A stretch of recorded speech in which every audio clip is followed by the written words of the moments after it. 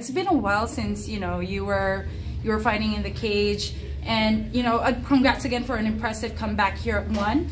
So let's talk us through your strategy coming in.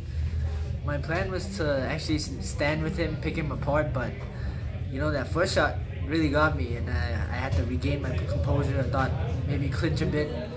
I got the takedown, so I was happy with it. Well, it's always changing, right? Anything happens, you just have to go with the plan. Great. And so the whole arena, you know, we've heard your name.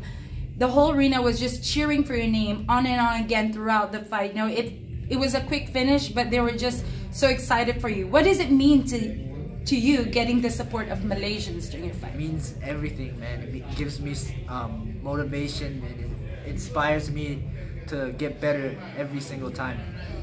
So having been away from the cage, I'm sure you're much hungrier now. You know, you've built your career, but you've shied away from the cage for quite some time. But now getting in, you know, finishing in the first round, you're much hungrier. What's your next plan?